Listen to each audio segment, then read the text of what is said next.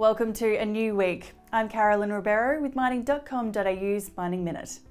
The US session was mixed on Friday. While the S&P 500 and Nasdaq closed lower, the Dow rose. For the week though, the S&P 500 was near its highest close since April last year, following signs of cooling inflation, which saw gold prices linger at the highest price in a month. Meanwhile, iron ore prices rose above $111 per tonne amid hopes of stronger demand after China's metal production for June came in at the highest level since October 2020.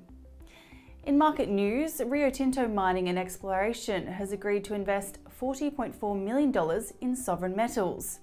The proceeds are set towards funding the advancement of Sovereign's Kasiya Rutile-Graphite Project in Malawi.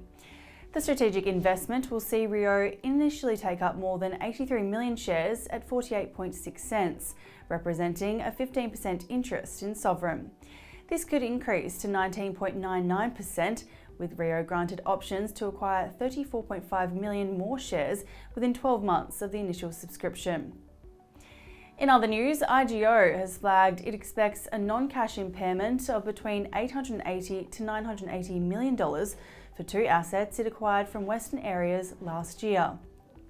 The impairment relates to a reassessment of the accounting value at Cosmos and Forestania to reflect higher capital and operating costs, challenges to the mine production schedule, and delays in development at Cosmos.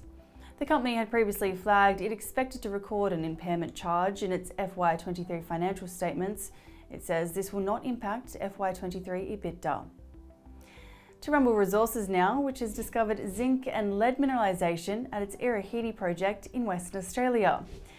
The mineralisation was returned from the first 5 drill holes testing an area west of the Chinook deposit, now called the Mato Prospect.